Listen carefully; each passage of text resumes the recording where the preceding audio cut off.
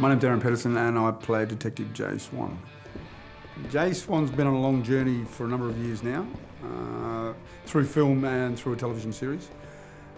He's a detective who works in homicide, solving crimes, and he's been on the trail of a kingpin for the last maybe 6 years.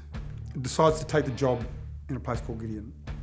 Jay Swan is really a detective caught between two worlds. He's not really trusted by the white police hierarchy because he's Indigenous, but he's not really trusted by his own community because he's a cop. Using the Western trope of him coming into town, I mean, he shakes things up, but he does things his own way. Look, he's a loner.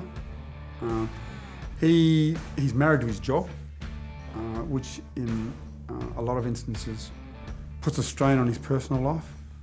I think he just brings all of this knowledge and this intelligence and this weariness and this lonesomeness, and, you know, Aaron, whatever Aaron has of that, he sort of keeps to himself, but it is all in Jay. I love playing Jay because I think he's very complicated. He has many layers, many dimensions, and really at the end of the day, he works within the jurisdiction of the law. And that's the white man's law. But he also understands that the black man has a law too. And so his middle ground is a tightrope, and it's a fine line. I've done the right thing.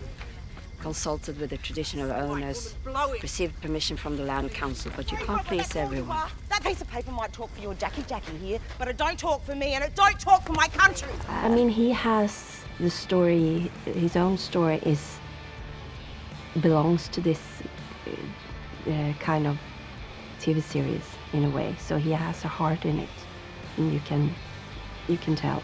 I think Pedersen's created an incredibly amazing character in Jay, and you know, he struggles with these laws, these two laws, or these 401 laws. You know what I mean? He struggles with that, and I find that really important.